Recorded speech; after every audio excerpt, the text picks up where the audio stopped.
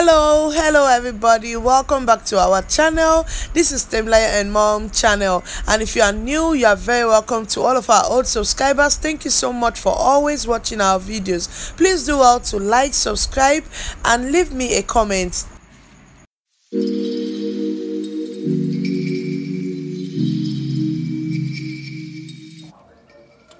So in today's video we are making ginger chinchin. Of course I'm going to be using fresh gingers.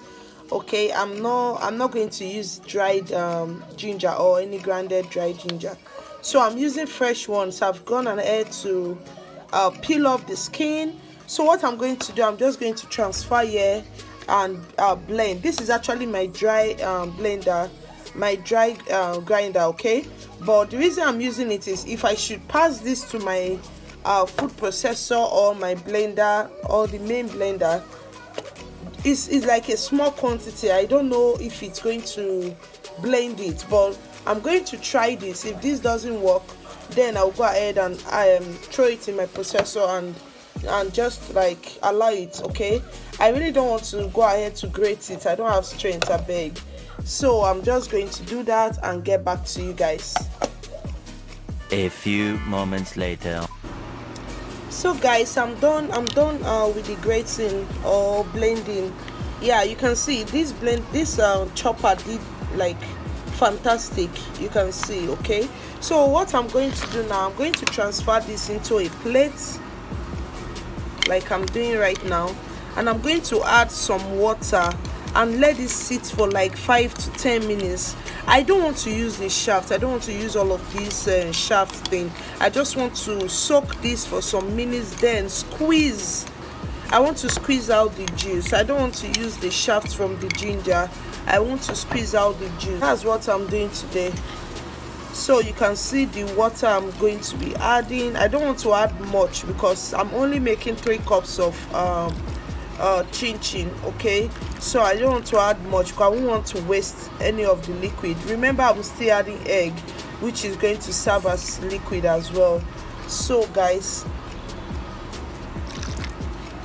so this is it. This is what I have here. I'm just going to let it sit, then I'll squeeze it very well. I will squeeze it, making sure that everything is coming out, like all of the ginger taste and juice, everything is out. So let me just set this aside over here. While I wait for that to sit, let me just clear this one out. So while I wait for that one to sit, I'm going to go ahead and mix my dry ingredients. So in here I have 3 cups of flour. Okay, and here I have ½ cup, which I'll be using to knead after, but now I'm making the dry ingredients. I'm going to add ½ cup of I'm adding ½ cup of milk. This is full cream milk. Okay, so that is that. I'm adding salt. I'm adding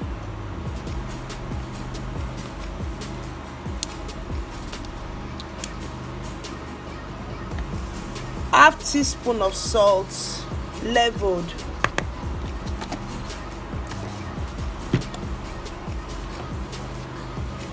And I'm adding 1 teaspoon. This is 1 teaspoon of baking powder. So you can actually check the description. I will add all of the ingredients and measurement there. This is 1 teaspoon of baking powder. Okay, so for sugar, I'm going with ½ cup as well, which is the same as the milk I added. That's for sugar. And then I'm just going to add 1 sachet of milk flavor. Okay, just to give it the milky feel. So this is actually the reason I didn't add much of milk. For me, I like my chinchin milky. But remember, we are making ginger chinchin, so we won't want to overshadow the taste of the ginger by adding much milk. So this is what I'm using to still get the rich taste. Okay, so that's for dry ingredients. And I'm adding nutmeg as well.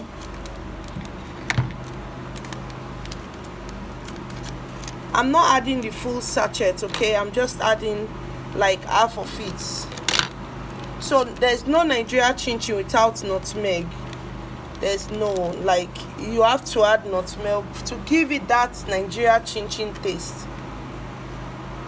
So that's exactly what I did, and I'm just going to mix this up and set it aside.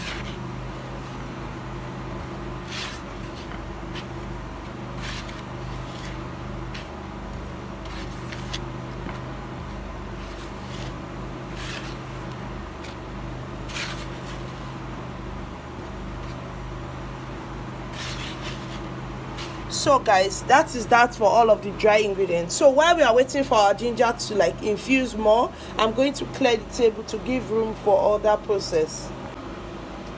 So I'm back, and I think this is doing good. So I'm just going to like sieve out this water here and see what I have. Maybe I'll be adding more water to get more juice out, but let me see what I have here already. I won't want to have too much water that will end up wasting, so that is why I'm trying to be careful so I don't end up wasting the ginger juice in any way. So guys, you can see what this is coming out to look like. Like, this place smells so good. I love ginger smell, like the way it makes your house smell good. I love it a lot. So I'm just going to try and manage to squeeze out more juice.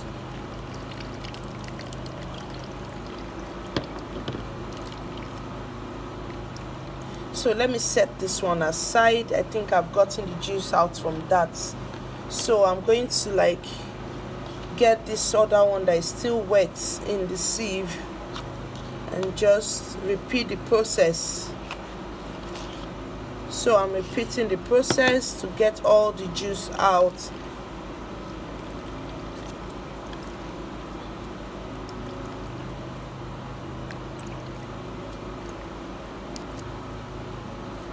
So if you are not okay with this process of me getting out all the fresh juice, you can just go ahead and get like dried grinded ginger, okay? I don't really trust all of these products.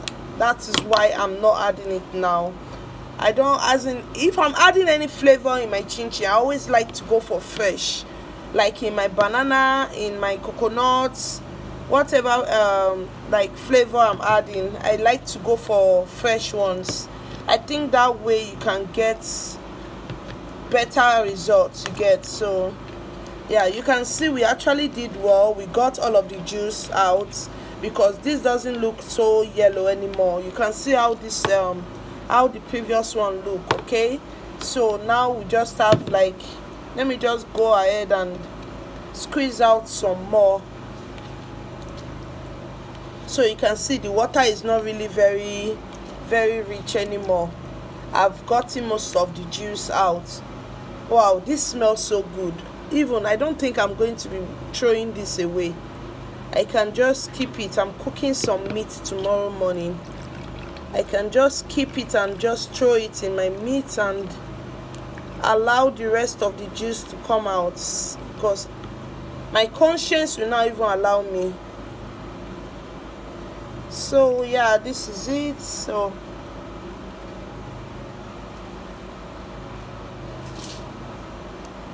I'm just going to waste that one. I'm done.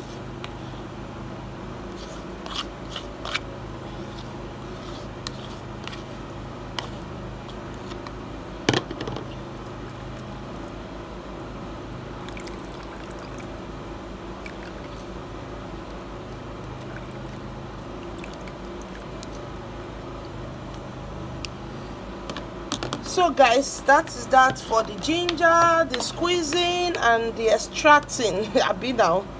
So that is that, okay?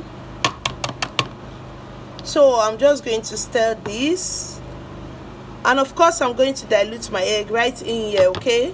I don't want to dilute it with extra water. I don't need too much water. I think I have more than enough already. So I'm going to stir this Always dilute your eggs when you are making chinchin. Always. If you are not using ginger like I'm using now, you can go ahead and dilute it with water, but I don't want too much water, okay? That's why I'm diluting it in here. And of course I'm going to be adding some milk emulsion. I just love the smell of milk emulsion, and it's going to enhance the taste of this chinchin. Like, it's going to give you the richness that I need. So you can see how rich this looks already. You can see, wow, this smells so good, man. So that's the liquid. So right back to the dry ingredients, I'm going to add my my butter, margarine, whichever one you are using. So I'm adding mine now. I didn't really like measure this one. This is the only margarine I have, so it's going to be enough for these measurements. I'm just going to use all of it, okay? So I'm adding this now, and I'm going to work it. Yeah, you already know this process. If you've been watching my videos, you've seen me do this like 2 times already, which is for the milky chinchin. Okay, I think 3, yeah, 2 times for the milky chinchin, the banana chinchin. I actually made a video of coconut chinchin, but it's in my husband's phone, and I sent it to my laptop, but I don't know what happened. The thing just deleted on its own. So until it comes home, that's when I'll have access to it again. So yeah, you just want to work this in until you get the crumbs like bread crumbs, okay? Work this in gently. So this is everything with chinchin. The rest is just you mixing the wet ingredients and the dry ingredients, and then kneading, slice and fry. Yeah, chinchin is not that complicated. It's not complicated at all. You can actually just pick one day off and make chinchin for your family. Mostly when you have different variants like this, you can go ahead and explore them, make different things for your family, and let them enjoy at home. Chinchin is a must-have, seriously. Like when you are expecting guests, you don't need to go ahead and run around looking for what to entertain your guests with. If you have chinchin, you have drinks, you are good to go, okay? Chinchin is highly accepted by a lot of people, mostly here in Nigeria, so it's a very, very friendly snack. Nobody is above chinchin. Let me just use that word. Nobody is above chinchin. Everybody likes a good chinchin. So yeah, I'm just going to, now we have our breadcrumbs kind of look. You can see the butter is well mixed here. So now I'm going to start introducing my wet ingredients, okay?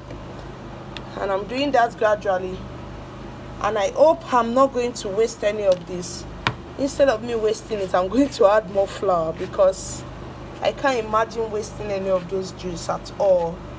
I can't. So my bowl is small, my mixture is small. I'm going to try and use one hand to do all of it.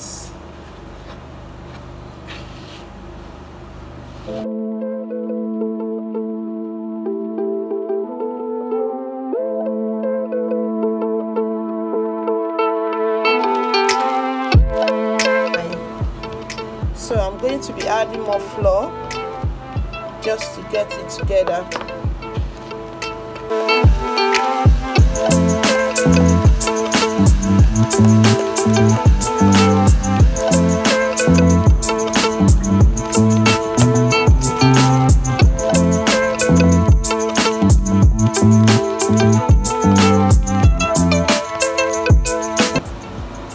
So I've passed it on to the table. I'm just going to give it a little more kneading, and then I proceed to rolling out and slicing, okay? So this is me. I'm just everything is added already, so I'm just going with the extra half cup of flour, making everything 4 cups. Okay, this recipe is a total of 4 cups right now, so be aware. Okay, this is 4 cups of flour I'm needing. That's together with the half cup I'm kneading with. Okay, so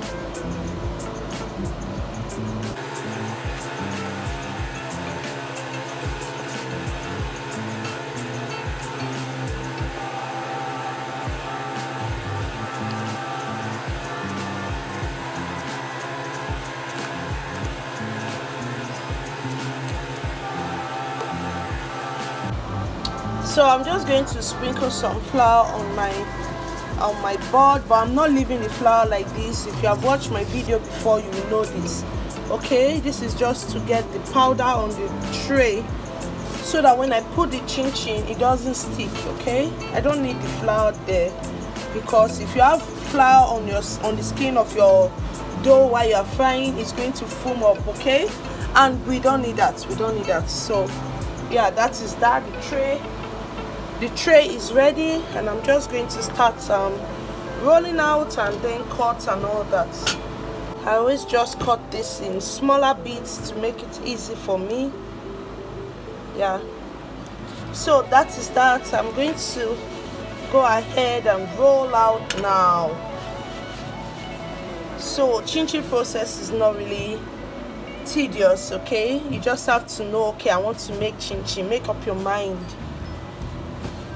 your mind that you are making chinchin, and before you know it, you are done. So I'm really not certain on the shape I want to go for, but I think I will go for the long ones this time, because I've showed you guys a lot of the usual or regular chinchin shape. Okay, so let me just do something different this time.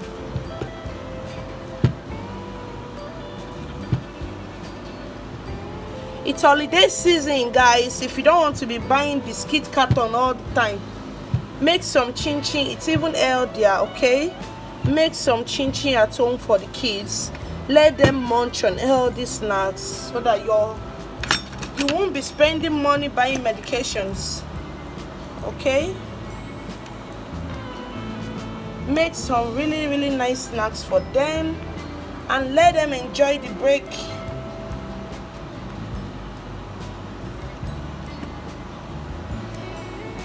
So I'm going for the long ones like I mentioned,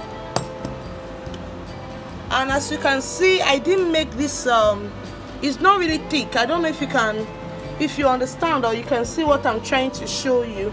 It's not really a thick dough I'm going for. I'm not like rolling it out thick. I want it to come out like light and crunchy. It's ginger chinchin. However way you think you can enjoy it, just go ahead and do it. This is not for a client. If a client is going to order this, I'm sure going to ask them what shape they would prefer, but this is for you guys and myself and Temilayo. So we are doing it our way today. Yeah, so I'm just going to go in big, and that is it. That's the shape I'm going for today. Yeah, that's all. So you can see they call this rice, and they call the other shape beans. So today we are going for rice. There is another tinier one that they call spaghetti shape, but today we are going for rice. Okay, so guys, this is what it looks like. You can already crunch on this and imagine how this is going to taste. Okay, so I'm just going to continue the process and then get back to you, show you guys what we did. Okay, so I'm going to show you, it's just remaining 2. Okay, so I'm still using the cutting I started with, and that's what I'm doing for all of them. So I'm just going to show you again how I cut that.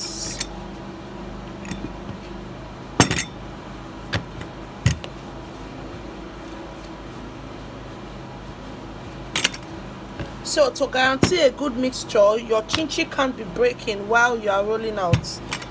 You get, so that's what you want. Just make sure you dilute your eggs. If you have my chinchin recipe already, you should know how I deliberate on diluting your eggs. You really want to do that. So this is how I cut it. I actually rolled it out very thin, okay? There is no weight on it at all. It's not thick. It's not as thick as if I want to do the other regular shape. So this one is very thin, so it can be crunchy, and then you can enjoy the pattern you choose. So you can see I didn't really go ahead to remove all of the edges like I will for the other one. This one is kind of faster. You can see it's faster. So you can see you don't want to mix your dough to the point that is going to be mushy. So you can see how dry this is. Like this is not going to soak your oil. You're just going to fry at ease.